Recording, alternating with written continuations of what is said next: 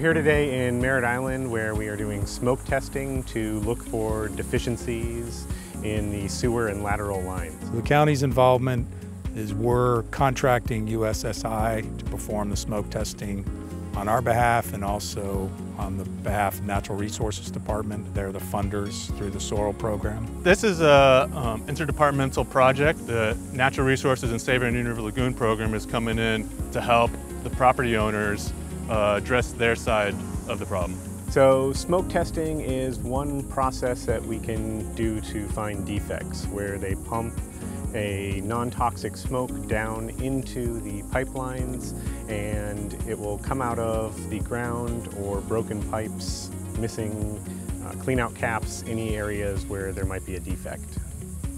So the smoke is produced by using, it's essentially a lawnmower with an inverted propeller, and what we do is we use a safe vegetable oil. We heat that up on the carburetor, and what it does is that fan then pushes that vegetable oil into the system. It goes about 1,200 feet in either direction, but what that does is that every house is plumbed into the sewer system, so as that smoke is pushing through the system, it's supposed to come out of the vents on a house. That means your house is properly plumbed. Where smoke comes out of the ground as a cleanout or a manhole lid and cover or a service line, our crew will use our software. They take a GPS of it, they take an image of it, they use temporary spray paint to document it.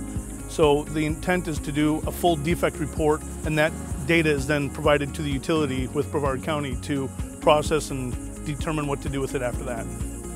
What we want to do is we want to reduce the amount of stormwater that's running off from rain into these openings, and then also there's groundwater beneath the grass, and the pipes are oftentimes submerged in that, believe it or not. And so if there's cracks or openings in the pipe, then you have water entering the pipe's not under pressure, so the water's going to go into the pipe, and that's going to be moved along to the pump stations.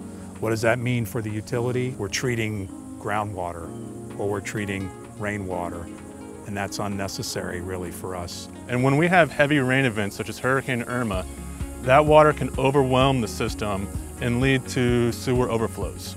We're trying to prevent sewer overflows because that is another source of nutrients into the lagoon. The smoke testing projects are funded with the Save Our Indian River Lagoon half-cent sales tax, and we also use that funding to leverage state grants to help expand the program and cover more area, and also to help us provide financial assistance to homeowners. So we also have other grant programs for homeowners to do things like upgrading a septic system, or for homeowners that are already along an existing sewer line, we have a Quick Connect grant to help alleviate those costs as well.